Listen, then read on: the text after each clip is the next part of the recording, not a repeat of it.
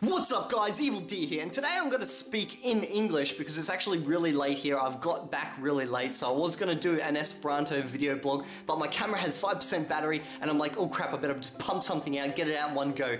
Let's begin. So, lately I've noticed a lot, especially from new learners of the language, that there is this prevailing idea that Esperanto is somehow sexist. Now, I can see where this idea has come from. It's come from the belief that because there is a suffix traditionally for the female, there should be one for the male, or there should be none at all, and thus, since there's only the female one, it's somehow sexist. Now, I don't believe languages can be sexist. I believe people can be sexist, but I don't believe that languages in any fashion can be sexist. However, maybe I'm just blind to it, okay? Maybe I'm just like all the English speakers out there who don't see the usage of Esperanto. Maybe I just don't see sexism in the language because of some prevailing thing from, I don't know, maybe I'm somehow biased. It's a possibility. Like, no one is non-biased to everything, so let's just assume I am biased, okay?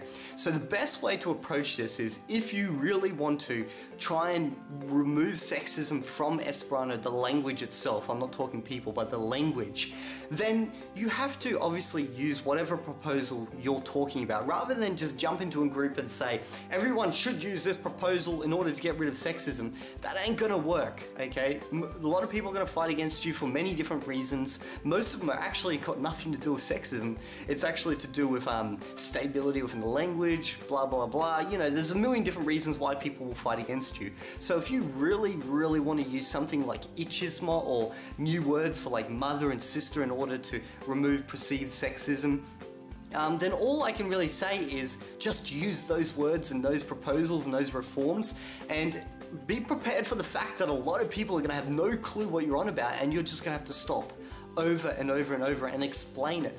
And then maybe one day down the track, enough people will see what you're doing is just, or enough people won't. Like, eventually it's either going to go one or the other. Like, people are going to go, yeah, you're right, and we should get rid of this perceived sexism, or no, actually there is no sexism, you're under like a false belief system, whatever. It's gonna go one way or the other, okay? And if it goes down the route that a lot of people start to go, hey, you know what, you're right, there is something here that we didn't see before, that the majority of us didn't see before, then it's going to naturally evolve. More and more people are going to pick up on it, and then it's going to become a thing. Because a lot of people are under this perception that, hey, this is a created language, and I see sexism in this. Let's get rid of it. Everyone, stop doing what you are now and just get rid of this. It's not going to work, okay? For a million different reasons. One, it's an everyday language, it's being used, it's a living language. You can't change a language that's actually living and it has speakers, because those speakers speak it in a certain way. And trying to convince a couple of million people around the world from all walks of life that the way that they've been speaking Esperanto all this time should change is a very hard thing. You try and get 10 people in the room at the same time and try to convince them to all walk out a certain door, someone's going to go out that other door just to spite you. So, if you truly believe there is sexism and you want to fix it rather than just complain, then actually do whatever it is you're talking about, rather than trying to force it down everyone else's throat. It's the same thing with Esperanto. I had the same belief system. Rather than trying to convince the world that they should all learn Esperanto, I believe that it's probably best just to use it and present it to people in a manner, and when they go, what are you doing, then you explain it to them, rather than going, you should learn this language for blah blah blah reason. Because I believe that this language is the perfect secondary language that eventually is just going to become it, just due to that fact. It's like the numerals we use in English, or all Western, actually all languages of the world nowadays. They're all based on the old Sanskrit through Arabic all the way into the Roman, and then we use it now, and they all replace the Roman numerals. And there was a lot of people that were obviously against that. They had embedded interests and stuff, but eventually it won out. And I see Esperanto as the same way. Eventually it's just going to win over. And when I say win over, I mean like it's going to become the secondary language. We don't want it to be the first language of the whole world anyway, even though that might possibly become a situation, who knows, down the track. But I see it as eventually become the secondary language just due to its merit. So if you believe that there's sexism in the language and you want to change that, use whatever proposal that you're putting forward, and if enough people see merit in it, they will follow it. It may take 50 years, it may take longer, but I'll just say one thing: whatever proposal you use, make sure it works with the current system. It doesn't make anything contradictory, because if you make it all work and mesh together correctly, like mesh together, so the two systems can work side by side, whatever system you're using, iĉismo with new words or whatever, just make sure it all works with the old system. That way there can be a steady change over, because it's not going to happen overnight. Whatever you do, it won't happen overnight.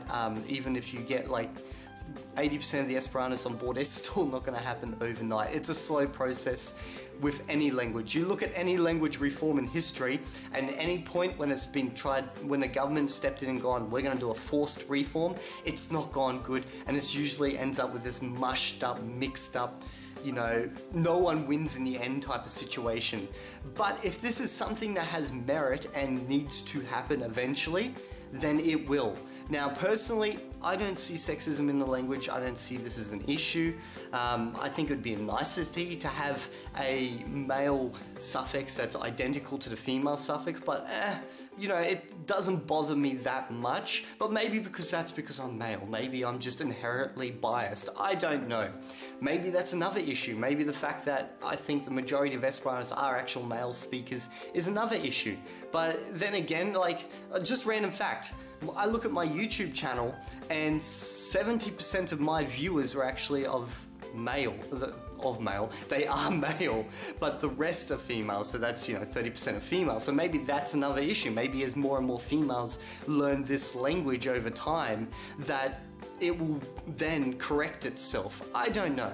This is just, I'm just throwing ideas out there, but basically the whole idea behind this random little video blog is just to say that if you believe there's any type of sexism in the language, there's only one way it's going to be fixed, and that's by you doing something about it and trying to put these proposals into effect.